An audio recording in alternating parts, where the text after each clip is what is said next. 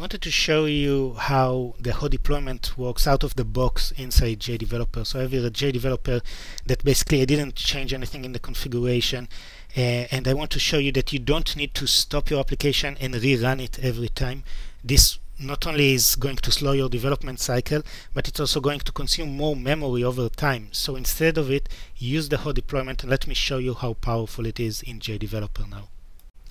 So here we have a page, and in this page you can see the layout is a little chunky. So what I'm going to first show you is that if you go to the JSF source and you just change this XML file, for example setting the width of the 2 columns, save it, you don't even need to recompile, you go back to your browser and you reload, you get the updated reflected here.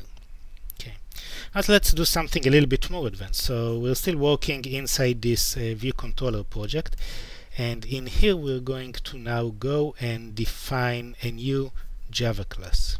Okay, so we're just going to create a dummy Java class in our view controller project that we would use as a managed bin in our environment. So all we're going to do there is define a private string just to return some value. We'll do a mook string here, and we'll generate the accessors. And again, this is just to show you that what I'm doing here is actually adding a new class to my project. Okay, and then I'm going to change one of the core XML files, the ADF-C config, and I'm going to define this new managed bin. So again, this is outside of the JSF itself, it's one of the configuration files here. Okay, and we're just going to find our class 1 that we created and edit here. And then we're going to go into the JSF file and actually use this new managed bin that we just defined. Inside our page, we can, for example, use it over in the end section of the page. Let's just drag a button over here, and then for the text on the button, let's switch it to actually reference the value that comes from the managed bin. And that's basically it. So what a lot of people would do right now is, okay, I did all those changes, they would save everything, but then they would stop the running application. And you don't need to do it, just rebuild your project. So this is the view controller project, I'm rebuilding it. I'm going back to my browser and I reload the application, and my button is there with the value that comes from the extra class I added. Now, one step further is that this also applies to changes in other projects in the same workspace. So for example, if I now go into my model layer and I created Java class there, okay, so similar concept, I'm just going to create some string that I can access over here. Let's do a model string which returns a model. And let's also add, for example, a method into this Java class. So we'll have a method that we can invoke. So we'll just do a say hi type of method over here. And again, this is done in the model layer of the project.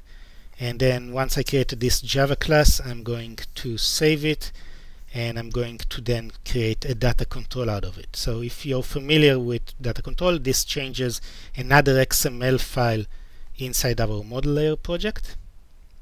Okay, and that's the file that has been changed, the data controls DCX file.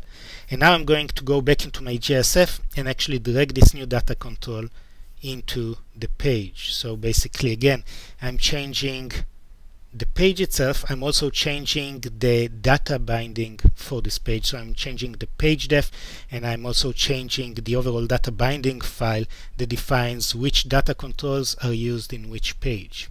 Okay. So just added this reference to the value and a button that will actually invoke the method, and we put them all in the same page, and we probably want to just surround them with some panel group.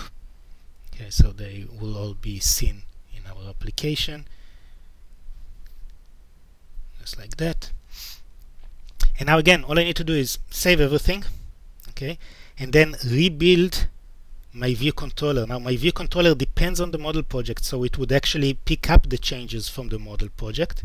Okay, so the new data control I created. I go back to my browser and I reload my page. This time it takes a little bit more because we're actually loading more classes. But at the end of the day, without rerunning my application, I actually get my page showing up with a new button and value.